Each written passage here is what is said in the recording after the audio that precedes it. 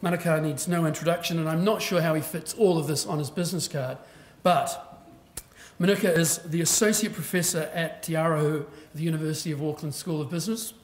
He's the Associate Dean of Māori and Pacific Development at the University of Auckland.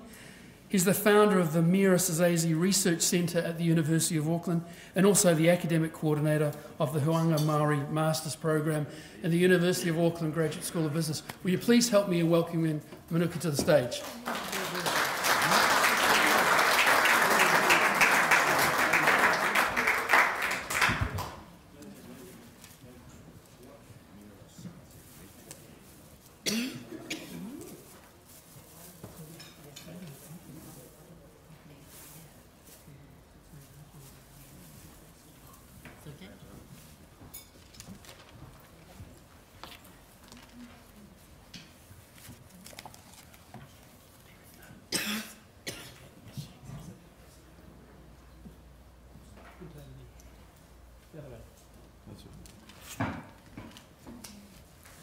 Tēnā koe kāo.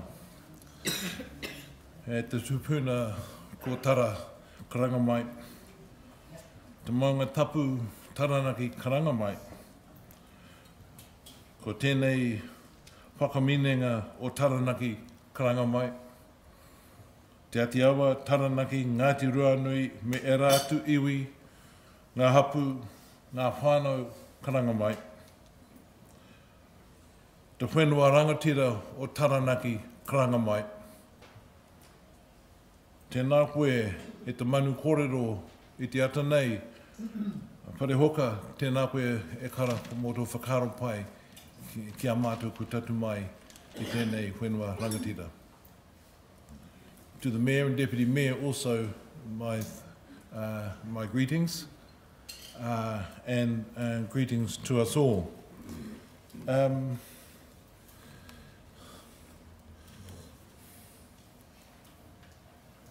I always get nervous when I'm in the presence of Taranaki people, because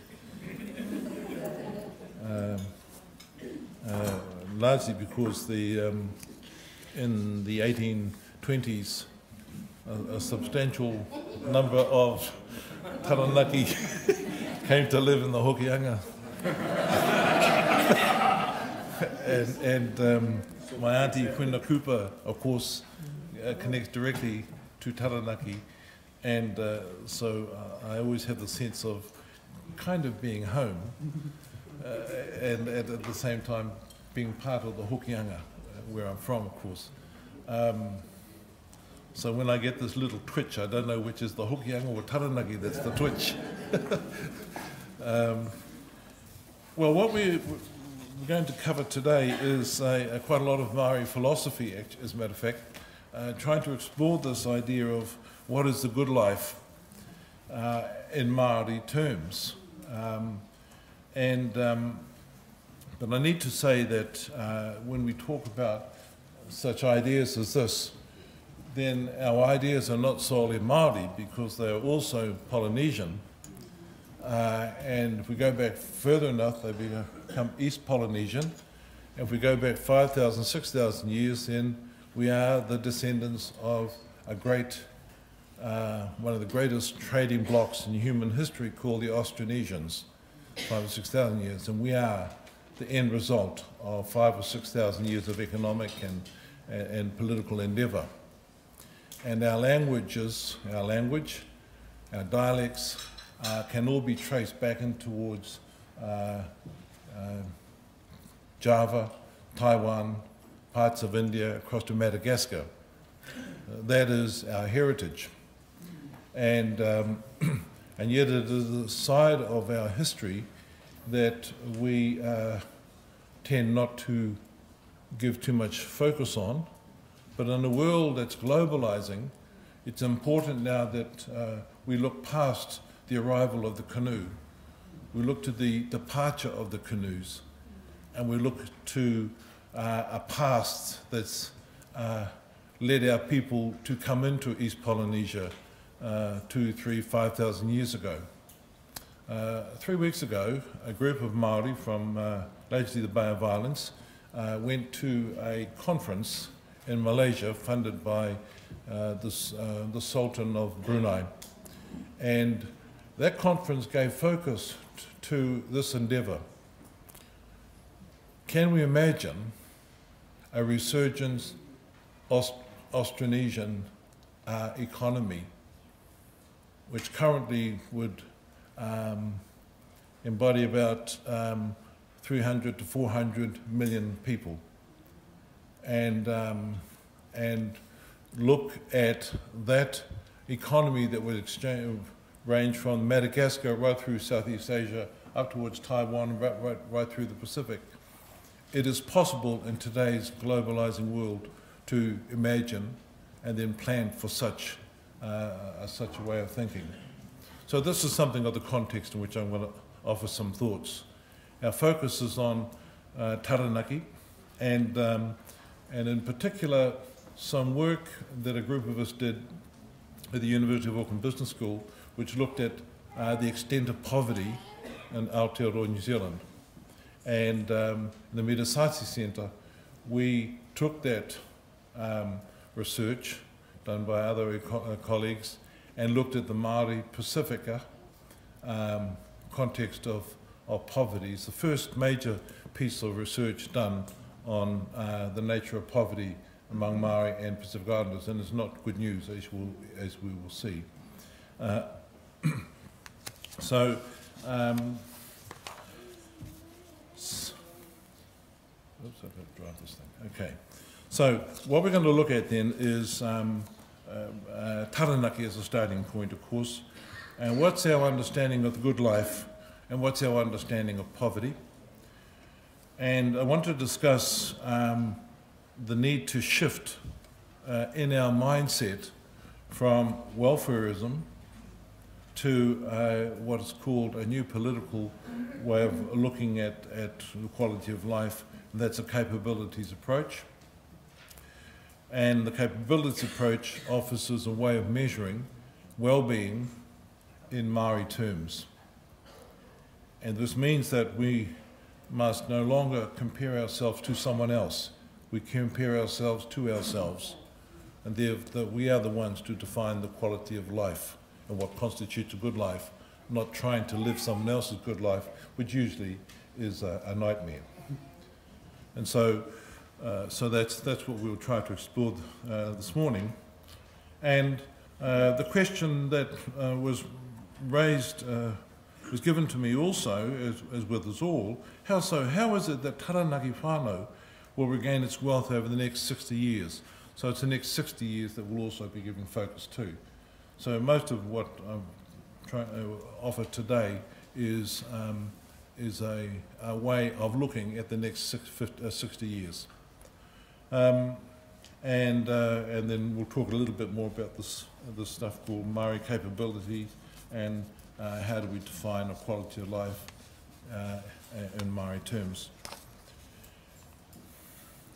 Well, the recent history of Taranaki, it's not for me to traverse this, but it's been well documented. And in my years of working in Taranaki and visiting many of the marae in the region, there's a lot of history that one soaks up simply by being here.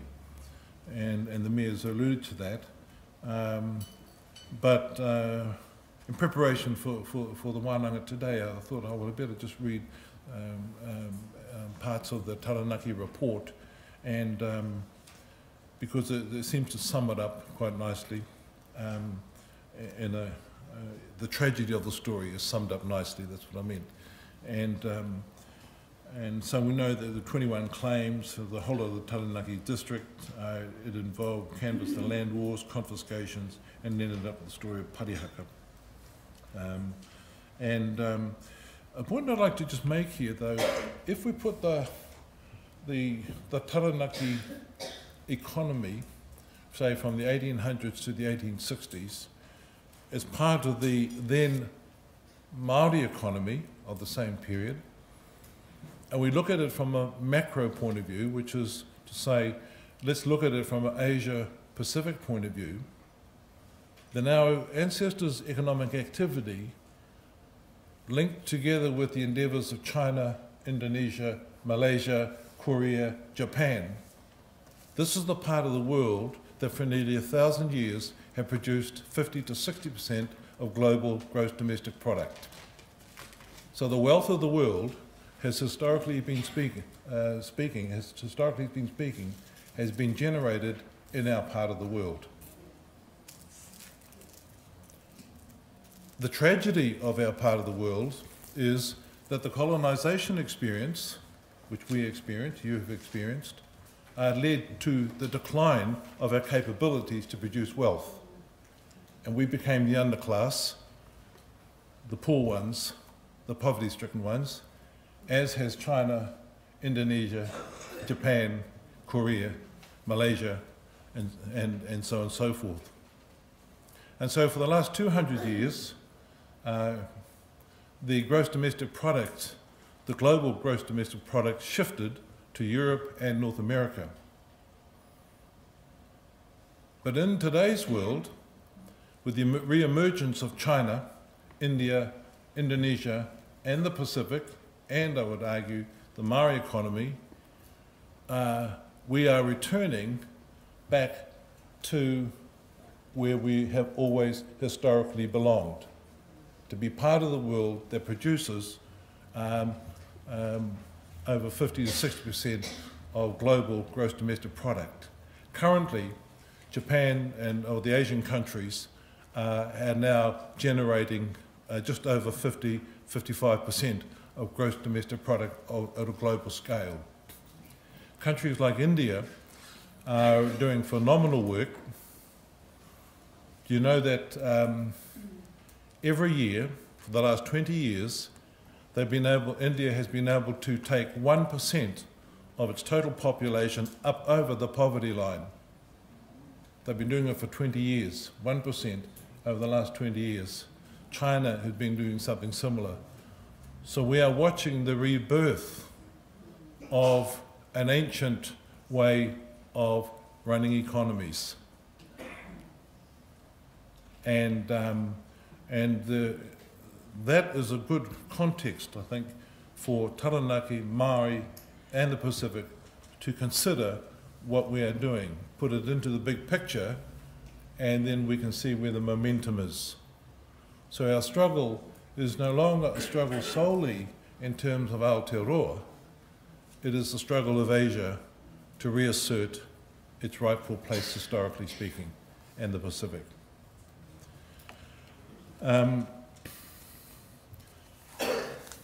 So that's just an extract from the Taranaki report, and I won't read it out because it's well known, but the Waitangi Tribunal talked of the tragedy of what happened in the 1860s, 70s, and 1880s, and so on and so forth, and the fact that the tragedy, to a certain extent, continues. And I guess this is the point to today's wānanga, is to see what to do for the next 60 years.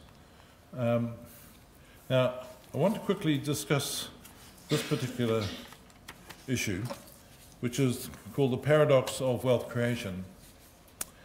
And the paradox of wealth creation is not necessarily a popular concept here, because since I've been talking a lot about it, I've had some most interesting range of comments, particularly from senior politicians. But the paradox is simply this. In any given society, the more wealth that is created by that society, the more poverty is created also. And that's the paradox. Because the intention is to create wealth for the good of everybody. But the reality is that not everybody benefits from wealth creation. Historically, that's the nature of economic activities. And some people have a theory called the trickle-down theory. And that works for some people. It does trickle down to them. But there's a lot of people, including Maori in New Zealand's history, we're lucky if we get a mist, let alone the trickle. And it's dealing with how to get out of the mist part of the economic endeavour to actually maybe running our own economy for our own purposes. And that's one of the most wonderful reasons to be alive today, because the opportunity now exists to make it possible. So that's the paradox. And New Zealand, despite our economic difficulties today, is producing more wealth than we have ever done in the last 150 to 20 years. Yet, as we will see, Maori poverty has risen dramatically, and poverty among Pacific Islanders has risen dramatically. Poverty among poor Pākehā people has risen dramatically, and yet all this at a time of extraordinary wealth creation over the last 20 or 30 years. So something is systemically wrong somewhere.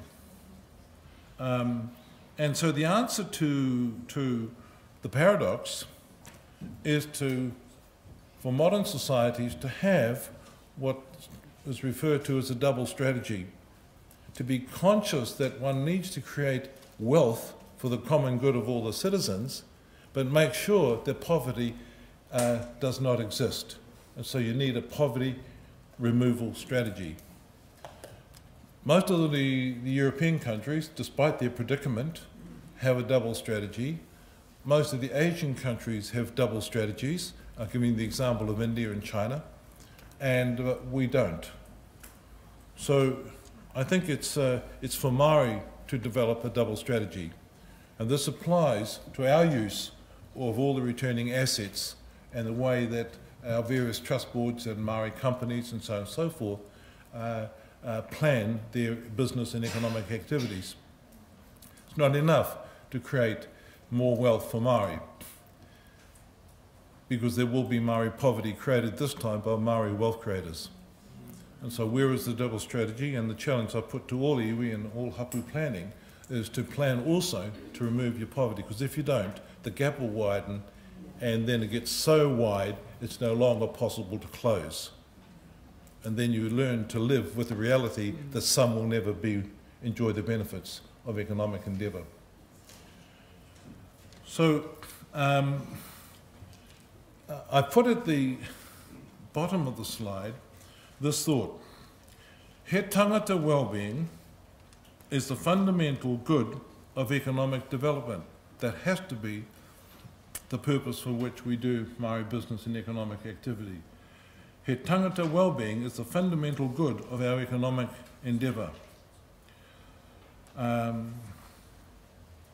And this assumption is linked to the idea that the central ill economic development should be designed to address is human poverty. The reason why we create wealth is to remove poverty. And this, I think, this way of thinking constitutes a Maori theory of economic development. And we're all going to need to explore it at greater depth as to what we mean by it. And that wealth-poverty question is the way of doing it. Tikanga-wise, it's clear that the history of all our whānau, hapu and iwi and so on and so forth was based around the need to ensure that any Māori at any generation had all they needed to be a Māori. That was the fundamental philosophical proposition of our culture, which traced back into the Pacific and into Southeast Asia. And nothing has changed today. The difference today is we actually do have some opportunities to control, to manage economic activity on our terms, with our worldview. So, a Maori philosophical theory is what I think we should explore, explains the importance of both growth and equity. If our theory does not have that notion of growth and equity at the same time, then we have a theory that we should throw away. Thus, it is a principal basis for making choices that policy always requires the policy formulation always requires a he tangata well-being as its fundamental value. Now, to a certain extent, I guess I am challenging the notion that the fundamental purpose of economic development is iwi development. The he tangata preceded the iwi. That is our fundamental proposition. You are born he tangata first, and you enter whānau, hapu, iwi in that order. It's not the other way around. All right, so I want to just nicely challenge the notion that iwi development is the driver. It's he tangata development is the driver. And so this philosophical way of thinking is actually quite important. It is the basis of a Māori notion of the good life. Now let's have a look then at what's happening, what the future can look like in terms of a he tangata wellbeing approach. The Burl study, which came out last year, which has looked at the Māori economy from 2001 to 2006, and then looked at what will the Māori economy look like to 2060 at 50 years, is extraordinary.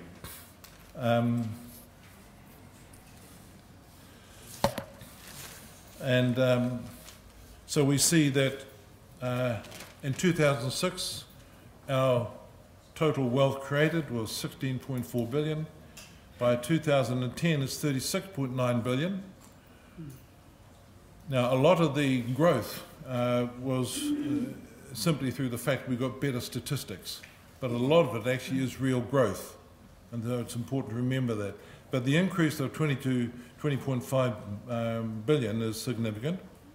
The wider coverage and more robust assumptions are necessary, taking into account price inflation and real growth and so on and so forth. Māori economy has had a real growth from 2006 to 2010 of 18%. New Zealand economy has not had such a growth rate. And on a per capita, on an annual basis, New Zealand economy is not growing at 4.3%. The only economy that's growing at 4.3% in New Zealand is the Māori one. And so that when we look at the next, out to the next 60 years, then we can see that we have the potential to be growing at an annual rate, a rate of 12 billion extra per annum in gross domestic product. That is the potential, right? And if we follow a strategy of the status quo, we will not reach that target. As well as the growth in terms of the $12 billion, 150,000 additional jobs can be created by Māori for Māori purposes. Right? If we carry on the way we are, there will be 35,000 less jobs. We have no option but to use innovation, new technologies, new ideas to grow the wealth and grow the jobs. And so my conclusion here is, ladies and gentlemen, is that in wealth creation terms, Māori are a sustainable community now. Our question is, how sustainable are we going to be in 50, 60 years' time? We currently pay our way. The ironies of life is that the public perception is that we're a tax burden, we're a burden on the New Zealand taxpayer, and that's because of this incessant look at Māori on welfare benefits. But in fact, we pay our taxes, and the irony is that we, as a group, pay more taxes than we need to. It's not that I don't think we're extra generous, I think it's just we haven't learned the art of not paying taxes. Maybe that's something to be developed. Okay. But anyway, the point is that we are currently a self-sustaining community, and we can be in the future.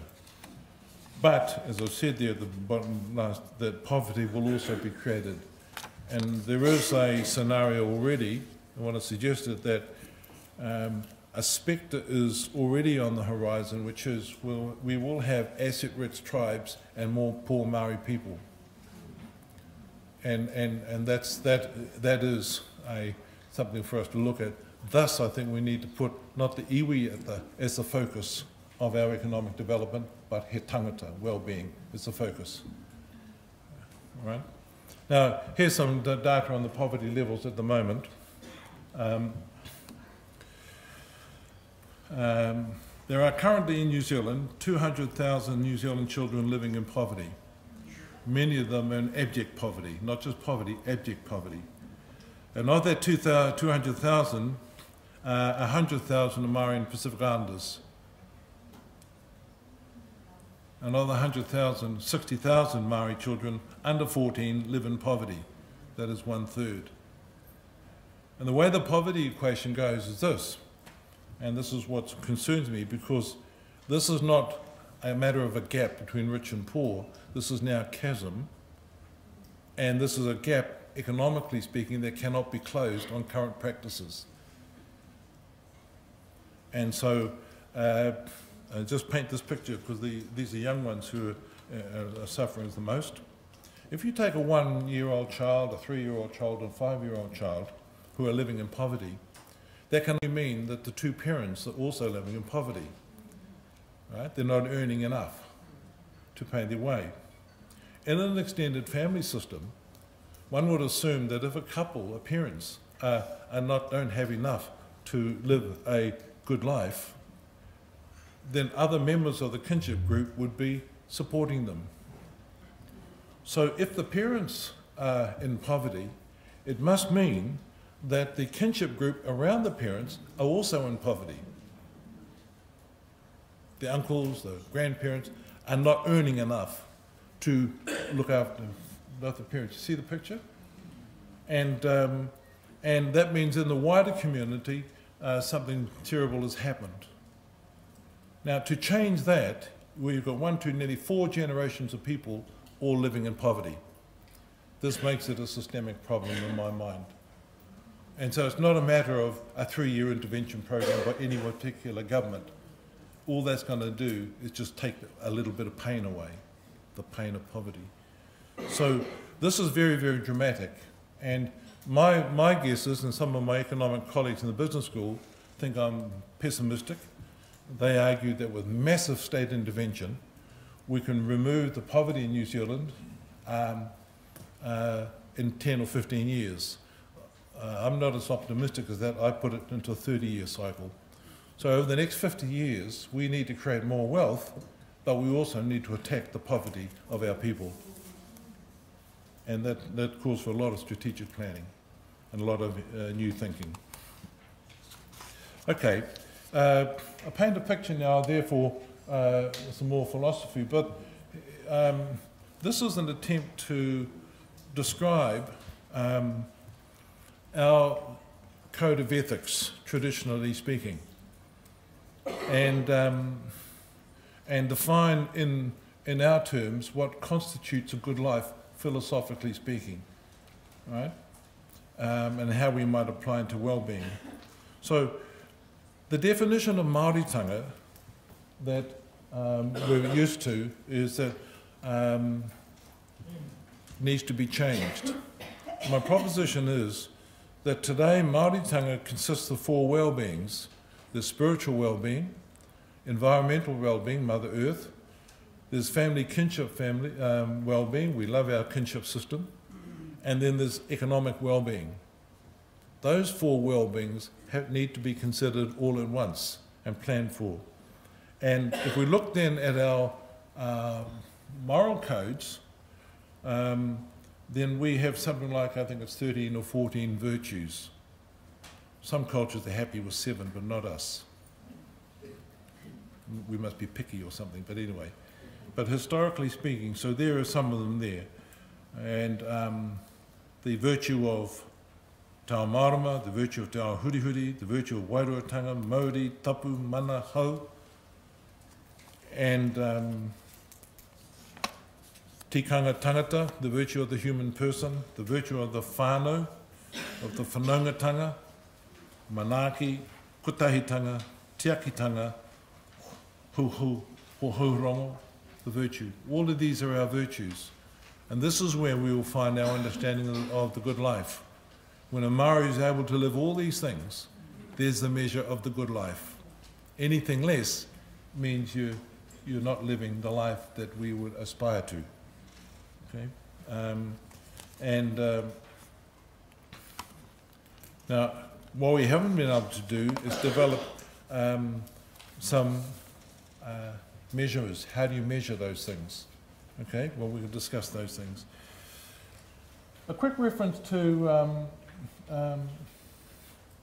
the Treaty of Waitangi. Because in the Treaty of Waitangi, particularly in the preamble, we will find a notion of the good life. The Queen Victoria guaranteed that the good life, as Maori defined it, would be protected.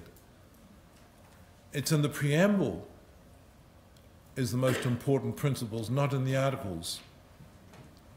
Right? So look to the preamble. And so the lasting peace and good life, the notion of whenua rangatira, and the ata noho principle. Okay? I've made reference to he whakaputanga o te rangatiratanga o Nutireni.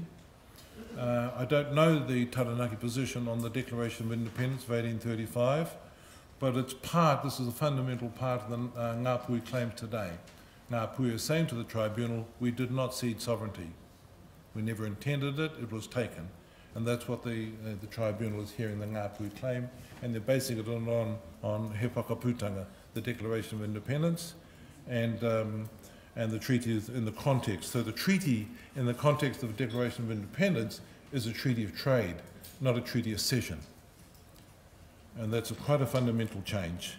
And in the preamble, Queen Victoria promised the world that Maori life as Maori values designed it would be guaranteed. And there's the wording. Kia tohungia kia rātou, o rātou rangatiratanga me tō rātou whenua, kia mau tonu hoki te rongo, kia rātou me te ata noho hoki. It's a beautiful little expression, this. Beautiful expression. And this is my translation of it. The English versions don't say this, but the translation of it is to preserve to them their full authority as leaders and their country, and that lasting peace, te rongo, may always be kept with them in continued life as Maori people. Ata noho, continued life. That's what the Queen guaranteed. And, okay, just looking from, oh, there it is, yeah. Okay, I won't delve too much along on this, but there's some thoughts on well-being. It's taken from the Stanford University Encyclopedia of Philosophy, just to give you something to think about. But well-being is most commonly used in philosophy to describe what is good for a person. In our case, we would say a person and their group. Right? The question of what well-being consists of is of great importance in moral philosophy. Okay, and we know the term well-being is used, but it's narrowed down to health mainly. But our notion of Māoritanga says it's more than health. It has to be spiritual well-being, our kinship well-being, our economic well-being, and our environmental well-being. Is that fair enough? So we come at it from a broader base. And in this case, health, as we talk about it today, is a part of one's total well-being. And now, and I'm a bit sensitive, I'm trying to be sensitive here, but if we look at the early descriptions of Māoritanga from our early leaders, political leaders, Tā Apinana Ngata, Tā Turi Carroll, and Tā Te Rangihiroa, and so on, you'll find that they tended to talk of Māoritanga strictly in cultural terms, covering the first three, spiritual, kinship, and Mother Earth. They never included economics. Their assumption was our purpose was to work in someone else's economy and make do. But if we go back to pre-treaty times, then the economy is definitely part of our definition of the Māoritanga. We need to recapture that early understanding that the economy consists of the four is an important part of our Māoritanga today. Okay? And how do we measure this Māoritanga? Well, that's a very good question. I don't yet have the answers to it. But again, in terms of some thinking about economy, if we were to describe our economy as an economy of mana, then underneath that word mana are all those virtues. All those 13 virtues add up to mana. Okay? And we can then use some economic language and talk of spiritual well-being as a form of spiritual capital. And spiritual capital is simply the spirituality of economics. All the research shows that most entrepreneurs, most innovators are driven by something outside of themselves. Call it God if you wish, but call it something else, right? That is where the inspiration for innovation and entrepreneurship comes from. The environmental capital, because we're very good at this today, we know how to measure it. Social, cultural capital, Maria's strong in this, and we're now in the fourth one, economic capital, gaining new strengths with materials, land and resources. Te Ruki Kāwiti made a prophecy for North Aucklanders in 1847, just after he fought the British Army to a standstill. And he said to his people, we are going to become Pōwai Pākehā. Pōwai Pākehā is a transliteration of the word boys. He said, we will be the boys of the Pākehā. He was predicting we would become the cheap labour force of the Pākehā settlers. And that is where we've been. Where we are historically now, at the moment, is in transition from being a cheap labour force for someone else to being a labour force for our own economic activity. And this mental shift is very, very important to behold and grab onto, right? And as well as those other things. Now, in brief terms, this kind of economy of affection, the Nobel Prize winners the last 5-6 years have been getting in economics, have been developing this idea of identity economics. And identity economics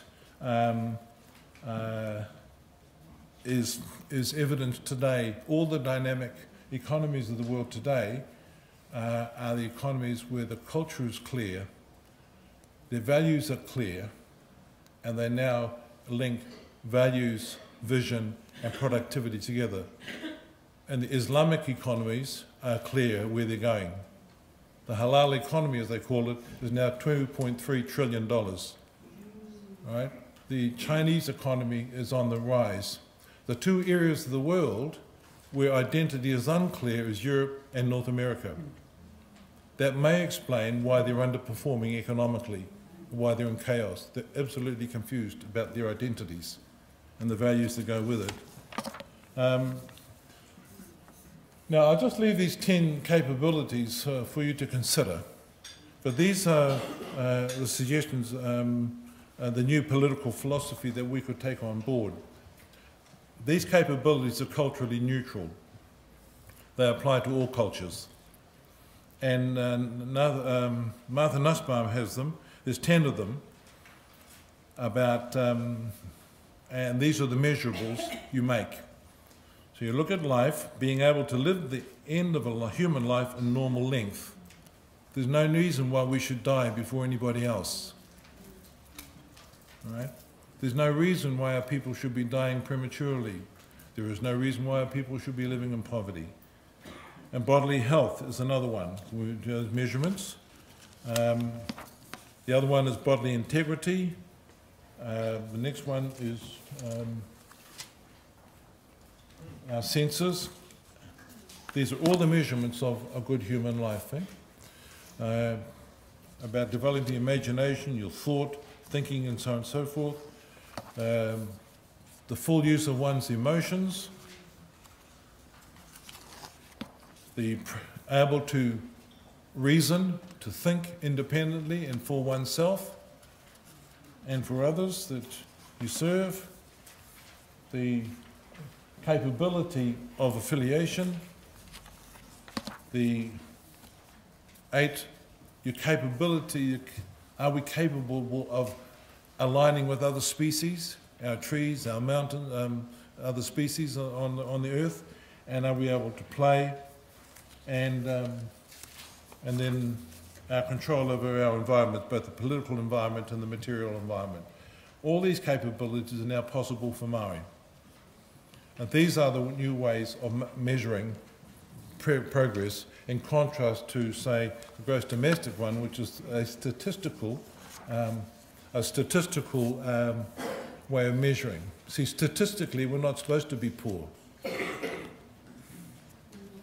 But we know the reality of it.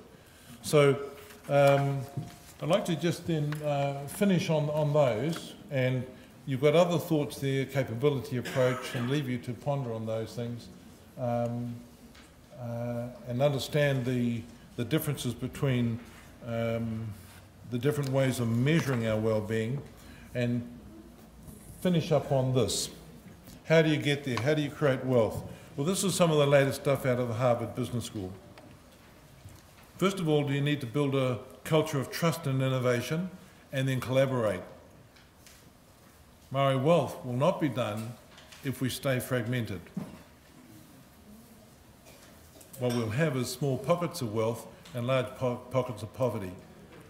So how to build a culture of trust and innovation within Māoritanga, and then collaborate on a scale we're not used to doing. How to build communities and bring minds together, communities of trust.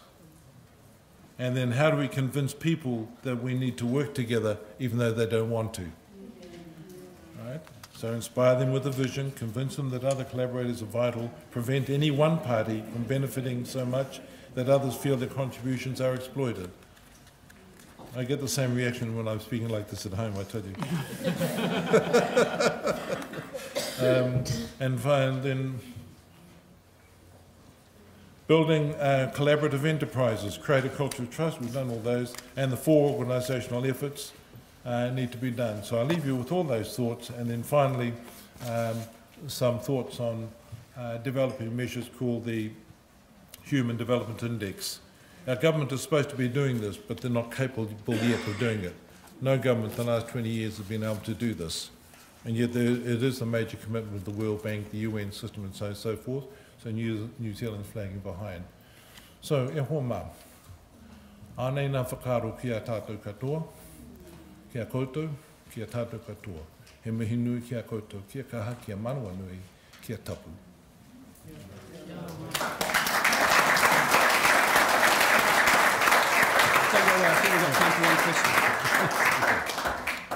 I think we've got time for just 1 or 2 questions. Does anybody have some questions they'd like to ask?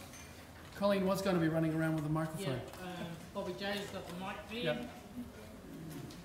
Apartheid. I think he blew them away, left no questions. Going twice.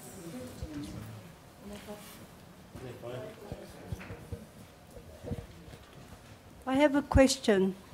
What came across there was very good, thank you.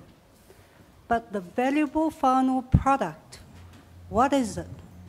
My question. For all that and what you've said, what is the valuable final product at the end of it all? Thank you. I think the valuable final product is he tangata well-being. That's it. That's the point. He tangata well-being.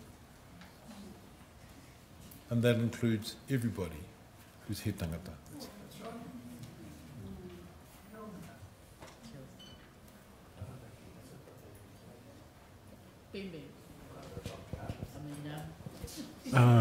Kia ora. Thank you very much for your presentation. The quarter that scares me that you presented today was how do we close that poverty gap? Because we're actually communal people, we aren't individuals, Māori. We're got it down here, we're whānau, we're hapu, and we're iwi. Kia ora. How could you see that, doing that in that 30 years that you have a view of? I know this is a start to it, but well,